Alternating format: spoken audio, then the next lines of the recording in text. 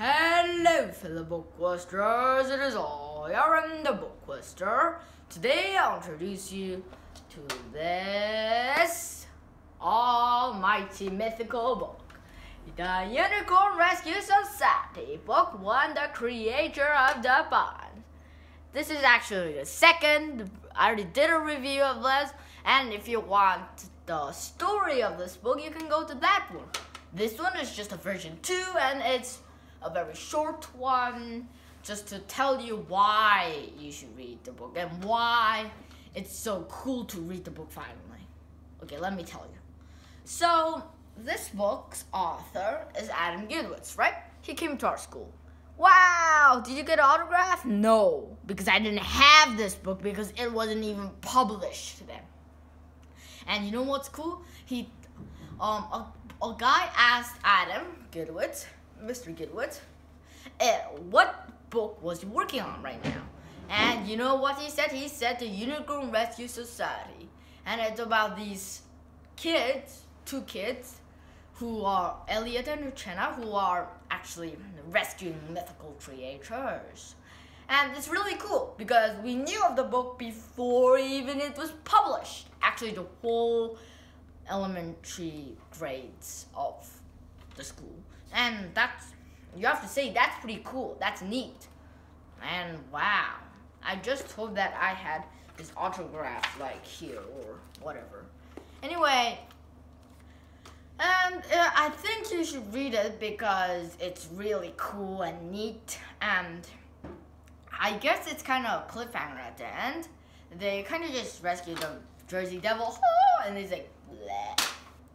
But well, it's not a problem. It's a really, really interesting book to read. I mean, whoever heard of the Jersey Devil? I mean, some people have, obviously, but before this book, I never even searched or knew the word Jersey. Of course, I knew the word Jersey, but not Jersey Devil in that particular combination. And I think that's really interesting.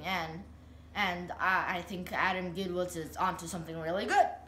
And well, and also the other mythical creatures that is mentioned at the introduction, like, for example,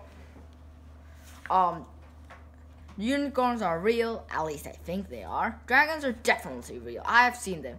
Chupacabras exist too, also Sasquatch, and mermaids, also they are not what you think.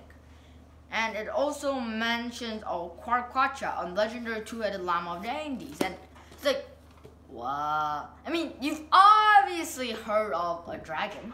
And some of you might have heard of the Sasquatch.